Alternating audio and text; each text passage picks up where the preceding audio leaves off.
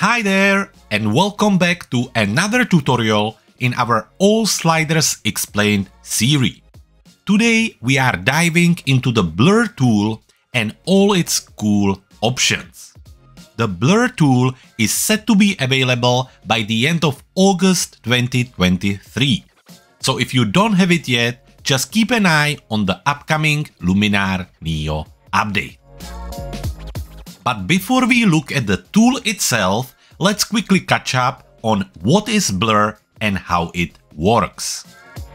Blurring in Luminar NEO is a technique used to soften and reduce clarity of an image.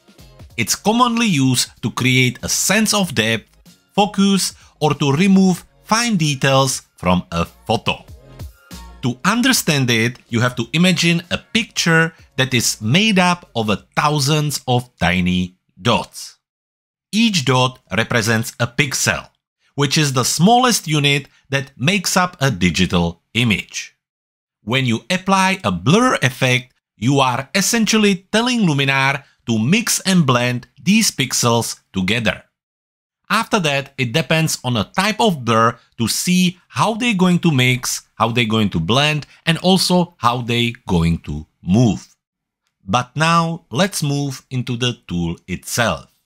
So as you can see, we are in the edit module and we're gonna be focusing on our main toolbar. To access the blur tool, we need to go into the creative section where we can click on it and open it. When we are inside of the tool, we have the traditional adjustments tab and also masking. Coming back into the adjustments, we have a choice between the Gaussian, motion, and twisted blur. Now, starting from the Gaussian blur, let's talk about it a little bit. The Gaussian blur is one of the most common blur effects used in photography. Think of it as if you are looking at the picture through a slightly frosted glass. And how it works, this blurring effect takes each pixel and its neighboring pixels and then calculate their average color and brightness. After that, it gradually blends the edges of objects, giving a smooth and soft appearance. So looking at our example, when we now start to adjust our amount slider, we can start very slowly and get just a little bit of soft blur, or we can really go all the way to 100, and by doing that, we pretty much remove all the details. Now, when it comes to controlling the amount slider, don't forget that you can double click on it to reset it. And if you're looking for a specific value or specific number, you can double click on the number itself and then use your numeric keypad to add an exact value. So for example, we can add 20 and then just hit enter and it will be entered into the amount slider. Now, what would you use the Gaussian blur for? Well, of course that you can use it to create a sense of depth and focus, and you can also use it to remove details. Additionally, it's quite handy when you wanna remove noise or strong chromatic aberration. Also, a fun way to use the Gaussian blur is to create, for example, the very popular miniature effect. To show you how it works, we're gonna jump back into the catalog module. We're gonna select the image right here and bring it back into edit module. By looking at it, you can see that the image is a composite of the person in front right here on this first layer and the background on the second layer. At this moment, you can see that the subject is in focus and also the background is in focus. So what we would like to do is to create a depth, and to do that, we want to make the background a little bit softer or blurred. And to do that, we're just gonna select the background, then go into our blur tool, use the Gaussian blur and simply increase the amount until we like the result. So this is the traditional way of using the Gaussian blur to create focus on the main subject and also to create depth. Now don't forget that the tool itself has the traditional controls on the top. You can check the quick preview by clicking on the eye icon, and you can also reset the tool with the use of this little arrow. The second option and the second effect in our blur tool is the motion blur. To understand the motion blur, you have to imagine that you took a quick photo of a moving subject. If you move your camera while taking the photo, you get a blur along the direction of the movement. Luminar NEO motion blur mimics this effect. When we look at the controls of the motion blur, we have the amount, just like with the Gaussian blur, and then we have the angle. The angle slider helps us to adjust the direction or angle of the blur. So let's just increase it, and you can see how the lines created with the motion blur are moving, all of them at the same time in the same direction. So you can really use the slider to adjust the position, angle, or the direction of the motion blur. But I think that you will understand this better on a real example. So let's jump into the catalog module, select the second image, let's just reset it and bring it into the edit module. Now, as you can imagine, with the guy on the motorbike, this is a perfect example and perfect use for the motion blur. So let's go down, open the blur, let's go into the motion, and let's start by increasing the amount. So we're gonna go quite far, let's go somewhere around 70, and now we're gonna adjust the angle or the direction of the blur. Now keeping an eye on the image, I would like the direction of the blur following the direction of the bike.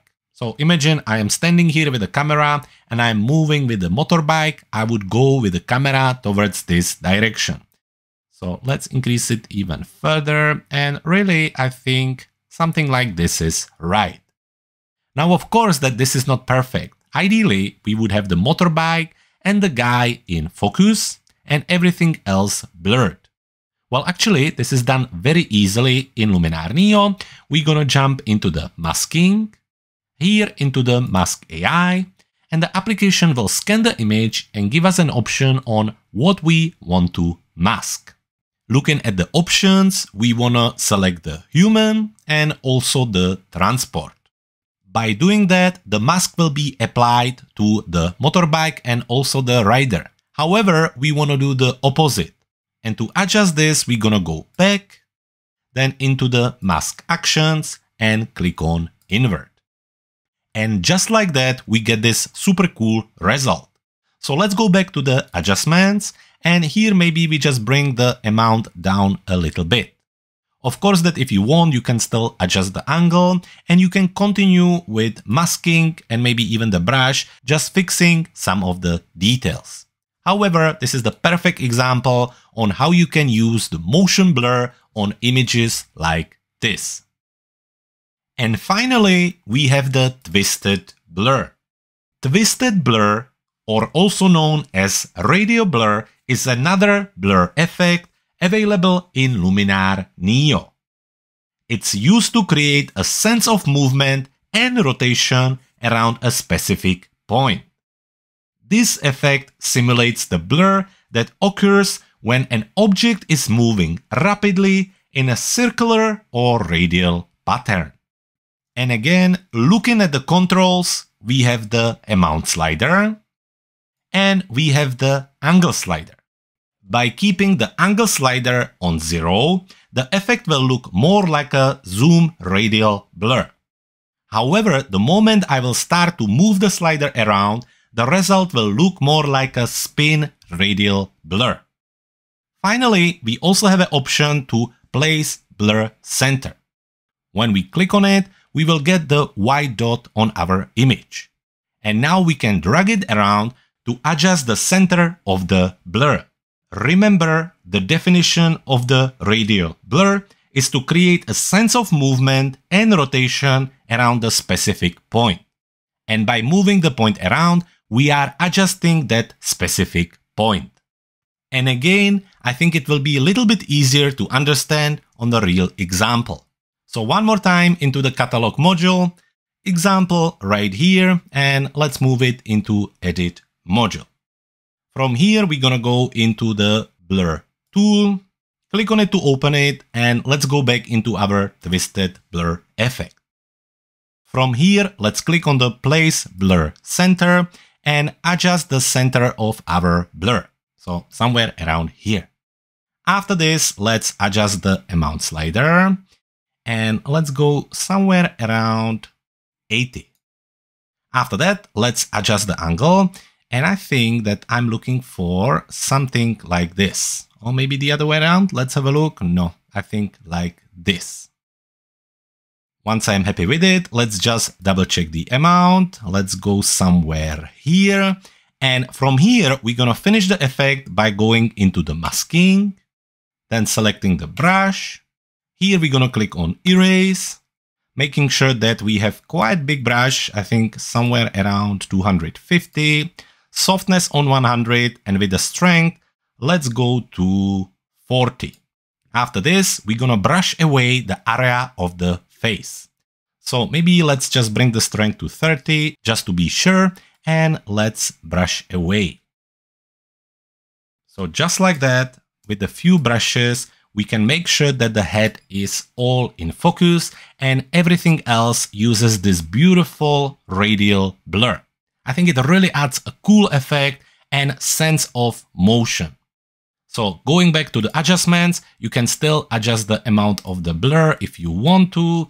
You can adjust the angle even further. However, again, you can see a great example on how you can use the twisted or radial blur on images like this.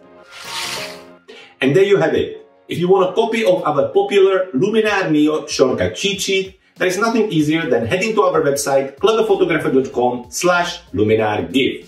While you're there, you can also check out one of our popular Luminar NEO products, or you can stay here and watch more videos about Luminar NEO. For today, I hope you enjoyed this episode. If you did, please make sure that you like, comment and share on this video. And also don't forget to subscribe to our channel so we can keep creating content like this. For today, thank you very much for watching. My name was Jakub, and I can't wait to see you in the next video.